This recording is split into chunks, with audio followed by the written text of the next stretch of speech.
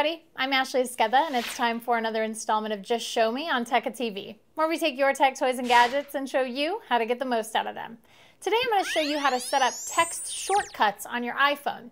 Now, typing something out over and over again like I love you or be right there can be a real chore if you type it a lot. But with the help of your iPhone, you're able to set up shortcuts that will enable you to type in sort of codes that will then type out the full phrase. Let's check it out.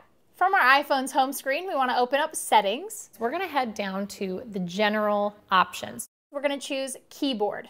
Now on Keyboard, you'll have some different options, but down at the bottom here, you'll see Shortcuts. Right now, we have OMW set up to type on my way, but we're going to add a new shortcut.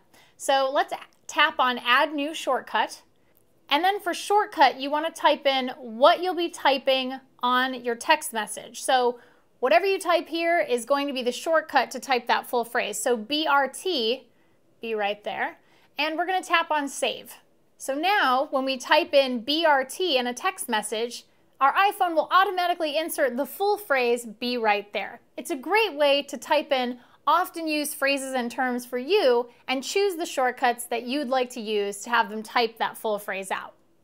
Now the great thing about text shortcuts is you can add as many as you like. So if you're one of those people who loves to send text messages, this is a great way for you to save even more time on your phone.